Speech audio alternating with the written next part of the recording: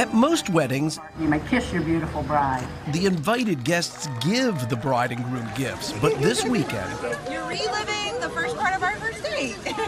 Brad and Jessica Bond flipped that script. 80 guests, some from as far away as the Philippines, handed red envelopes. Inside, $10 gift certificates. Let's do this! Everyone, including Jessica in her wedding dress and Brad in his tux, went to Target to buy gifts for Toys for Tots. We brought our whole wedding party here, so we're excited.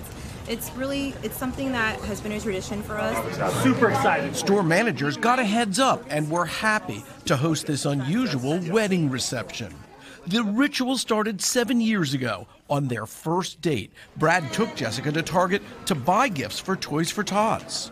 But we're so glad we're able to have everybody join in our tradition of buying toys for Tots, and it's such a great organization, a great cause this time of year.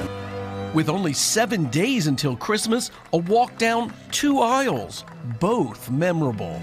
Kerry Sanders, NBC News. Hey, NBC News fans, thanks for checking out our YouTube channel. Subscribe by clicking on that button down here, and click on any of the videos over here to watch the latest interviews, show highlights, and digital exclusives. Thanks for watching.